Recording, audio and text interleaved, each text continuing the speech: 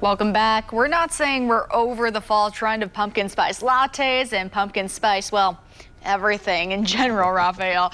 But what we are saying is there's more to taste than autumn than the autumn flavored color of the orange colored gourd, which clearly I match, so I must be a fan. Well, I think we're all wearing some sort of orange this morning, and whether you're covering over the pumpkin spice craze or just looking for something different, our digital reporter, Shakira Harris, who's an amazing reporter, has put together a list of places right here in Indianapolis that have your palate covered.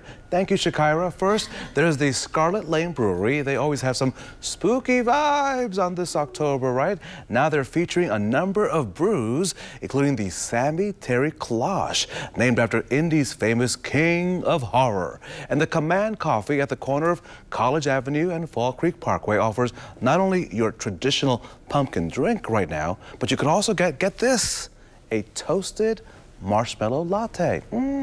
Maybe coffee is not your thing? Then you could just head over to Spark in Speedway. They will spice things up your day with a spiced apple cider, or if you're in the mood for a coffee, how about a caramel apple butter latte? How about a piece of pie with that? I'm getting kind of hungry after all these apple pies and pumpkin stuff. There are many more fine local places to warm up with a fall drink. That list right now from our great reporter Shakira Harris on the front page of our website, WRTV.com. Todd, I am ready to go and make a run to get us some warm drinks. Maybe 2 days in a row, our great reporter Kelsey Anderson brought me a pumpkin spice latte yesterday. Kelsey Anderson, she's special. Yeah, we love her. She's great. It was good. It was my first one of the season.